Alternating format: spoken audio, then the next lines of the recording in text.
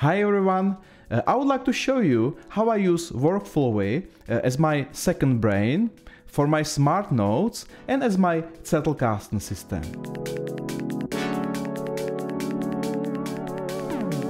These are my notes. I use WorkFlowy to keep my notes and I work on Mac, but you can use my system anywhere you want. Okay, so let me walk you through my notes.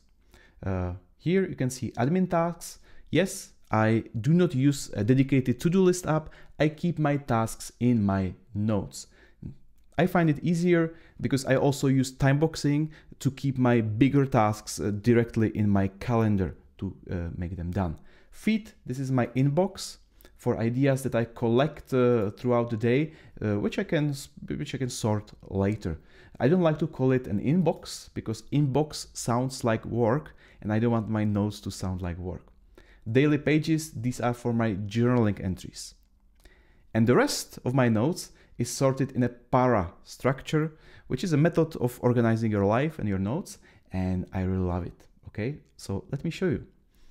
Projects, so this is lists of things that I'm working on that have a short-term goal, but they are longer than a task. I have 3 subfolders or subnodes for them. One is personal, which are my personal projects like choosing a school for a kid, building a cottage, redesign the kids' room, etc. So these are my projects.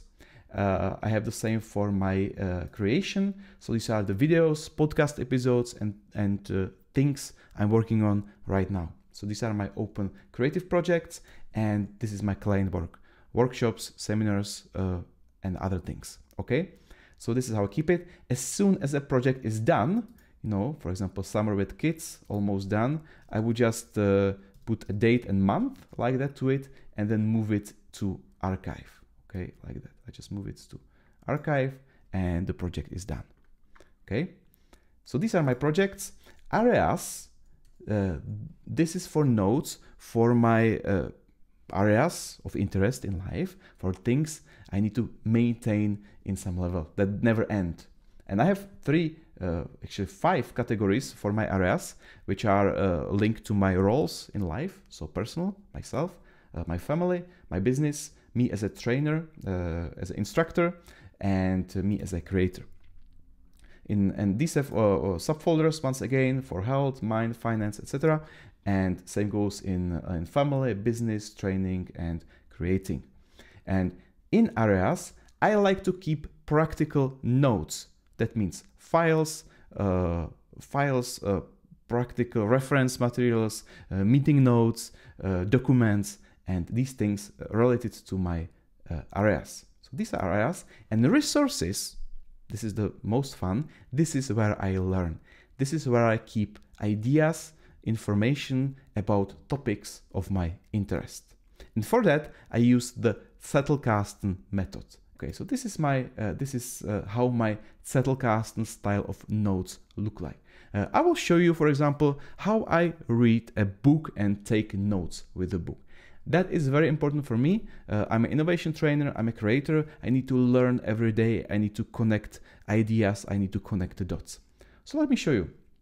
Okay, let's say I read a new book. So let me show you this year's list of books I read. I create a new one. Let's call it, it will be the checklist manifesto.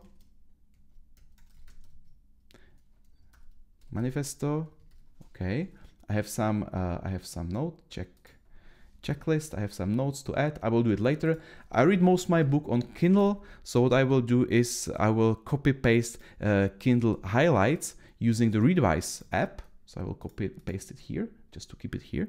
But keeping highlights is not enough to learn.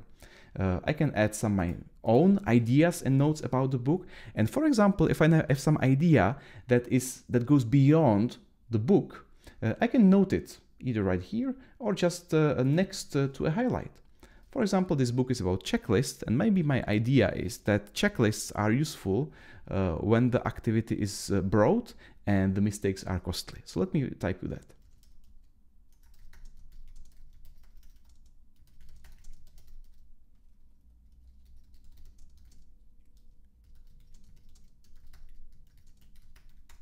Okay, so now I click new, and a new note, or node will be created.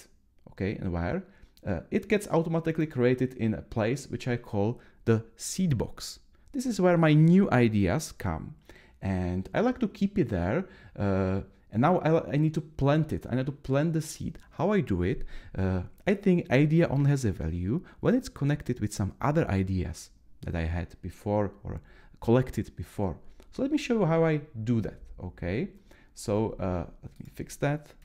Checklists. Okay, and for that I have my garden, and through garden I will enter my entrance. And now, sorry, I keep a lot of my notes in Czech, my native language. So this is, for example, questions about my life: how to live a good life, you know, how to build relationships, how to raise children, how to build new skills, how companies can innovate, for example. So these are things that I'm interested long term in my life. These are my 12 basic questions I would like to learn about. There are some other topics like leadership, change management, Tokipona, brain, and other stuff. So when I have a seed, I like to plant it somewhere. It could be multiple places. For example, a checklist that's about innovation and about lean. So I have like a lot of notes. This is my map. This is my path through my garden, and see that there are links to a lot of notes that are stored in the garden. Okay, so what I like to do is to read through notes and find a good place. This is like a conversation of ideas that I have with myself. Okay, so process innovation, that sounds like the place. Okay, automation, here is standardization, documentation. Oh, this is okay. So they say standardization is important, but how to do it? Okay, why? So I will put the notes and I will just add the link. Checklists.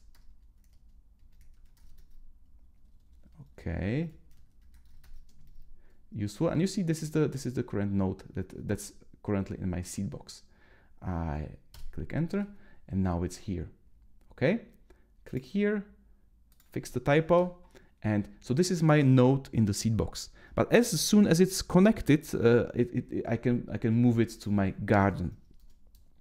I'll move it to garden, so I know that this idea is already connected. Okay, my garden is just like a list of people and ideas and links that I don't usually go through. The way how I learn and connect my notes is through these playlists or maps of contents, where the ideas from the garden are linked. The advantage of this system is that a note can be placed in several places. I can mention it anywhere, and it's very practical, and it makes a logical internal conversation which sharpens my mind in these particular topics. Okay, so I will show you, let's go to the garden, and I will show you how it looks when an idea is very developed. Okay, I call a green hashtag for that. Okay, once again, most of them are in Czech, but I will show you one. So for example, the key to happiness is to detach from things that we cannot change. Okay, important topic for me. If I open this note that started as a seed, you can see there are many references. There are links to some books. I have notes like, oh, in this book the author says this, yeah, but in the other book it says the opposite. So I have a conversation in the note, and I have a lot of backlinks that lead to the source where the idea is mentioned in books and my other resources. So basically, Zettelkasten, writing ideas, putting in the garden, linking, and later linking with some other similar notes, it's like writing 100 books at a time. You just create content, and if I would like to do a podcast episode or a YouTube video, I can just take one of my well-developed green notes, and I can start doing an easy episode about it. So this is how I learn. This is how I built my Zettelkasten system. This is my list of ideas using the garden, the seed box, and the maps of content here in my entrance.